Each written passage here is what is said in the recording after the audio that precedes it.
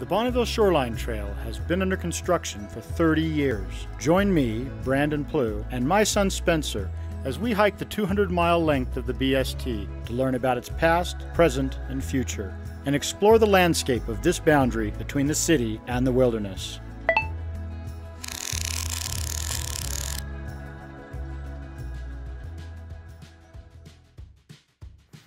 Good morning. Welcome to Season 2 of State of the BST. Ironically, we're starting this season right back where we started last time, here on Old Highway 91 in Santaquin. We thought it'd be fun to start this season by actually starting here and taking a look the other direction. So today we're going to see what the prospects are for one day putting the Bonneville Shoreline Trail, perhaps all the way down south to Nephi. Today's hike is going to be going through the Santaquin Wildlife Management Area. If you remember from our talk with Mark Farmer last season, these WMAs, as they're often called, are state land purchased by hunting license fees that are used to protect mainly these foothills areas at the base of the mountains to protect the winter habitat for deer and elk and other big game. So we're going to kind of be heading down through here today. Got some mud here. Our plan this season is, once we finish this little detour here, is to start up at the point of the mountain and work our way north. We're hoping this year to get all the way through Salt Lake County and Davis County and end up at Weber Canyon. We're also planning on keeping the episodes a little shorter and more regularly spaced, so hopefully every couple weeks there'll be a new episode. So if you are familiar with any part of the trail up in that area, in Salt Lake or Davis counties, you have some expertise or know some people that we should talk to, it'd be great. We'd love to do some really interesting things along the way. For example, when we get to Salt Lake City, where the original section of the trail was completed 30 years ago, it'd be a great time to talk about how this whole thing got started and the history of the trail. So we look forward to seeing you throughout this season. Well, Mount Nebo's hiding in the snow today, but we have a great view of Juab Valley. Nice rural countryside that we don't often see in the Wasatch Front. We also get a good little view of the town of Rocky Ridge. Some of you remember back in the mid-90s, this village just seemed to kind of pop up out of nowhere. This is mostly inhabited by members of the Apostolic United Brethren, which is one of the offshoots of the Church of Jesus Christ of Latter-day Saints that still practices polygamy. This is not the famous group that's down near St. George. This is the group that's based in Bluffdale. But they've got a nice little town they've built here, including a pretty substantial cabinetry shop that keeps most of them employed. And judging by some of the houses, doing pretty well.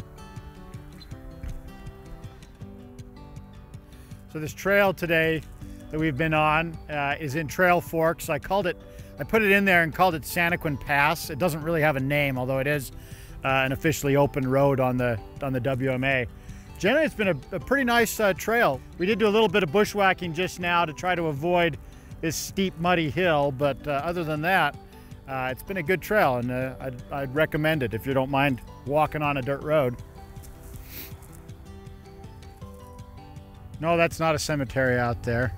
Utah Division of Wildlife Resources is really concerned with improving the vegetation in these WMA areas, especially for the winter when we don't have all this nice grass out here for the wildlife. So they've really have an active program you'll see in many places of planting seedlings of native shrubs and trees such as oak or sumac or even sagebrush. So great job, and especially when it rains, we get some rain like this in the spring. Those should grow back pretty healthy. So if we ever get around to continuing the Bonneville Shoreline Trail to the south, we probably want to keep it up a little higher, up in the foothills there of Mount Nebo. I don't know if that'll ever be done, but there's nothing there now, so we're just going to head down to the truck here and drive down further south and check out another short section of trail.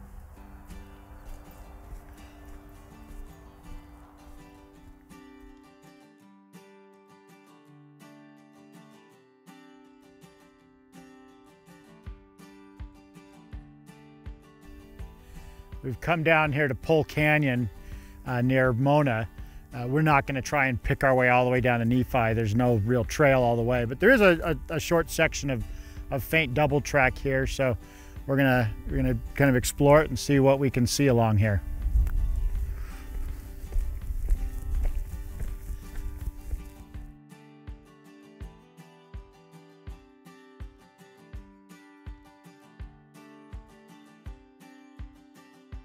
One of the challenges that small Utah rural communities like Mona here have is having enough taxes and jobs to stay afloat.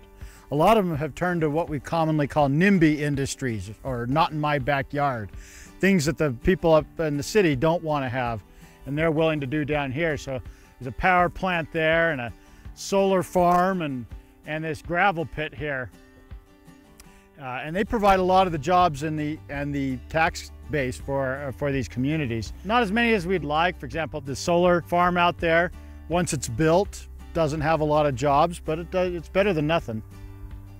Unfortunately, I think it's going to be a long time before the Bonneville Shoreline Trail is built from Nephi to Santaquin. It's just too much trail to build. There's not a lot of pressure to build it because there's not the population here that would be using it. One advantage is that it's mostly on public property between the state and the National Forest. Nephi is actually considering building a section around town, but I think it'll probably be another generation before this trail was built.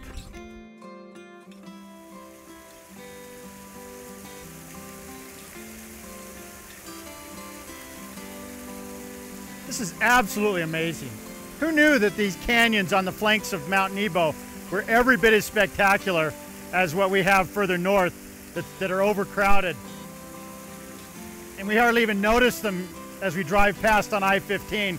All we do is complain about the traffic. I can't think of a better spot to end today's episode.